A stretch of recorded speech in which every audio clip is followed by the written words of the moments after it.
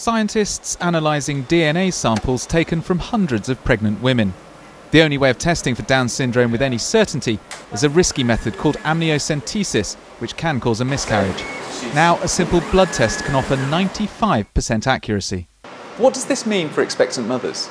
Well, it means that they've got a safer screening method, so that if they decide that they'd like to be screened, that there'll be a safer and more effective method. In practical terms, it means that less women need have an unnecessary amniocentesis. The chances of having a child with a genetic condition like Down's increases in older mums, but it can happen to anyone. Better to know, yeah. If it's like, for example, second pregnancy, so better to know in advance and to prepare, because we need information if something wrong. So I'm above a certain age, like nearing my 40s.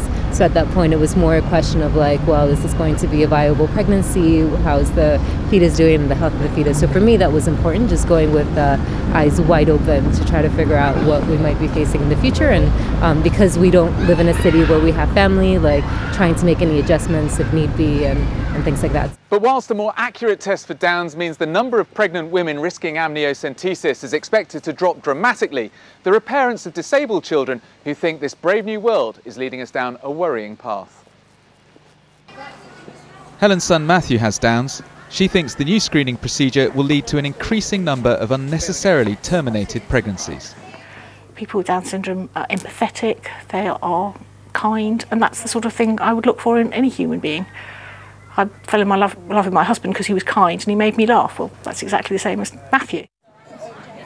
Despite Helen's fears, the new test is going to be made available to all pregnant women across the NHS from next year. Nick Wallace, Channel 5 News.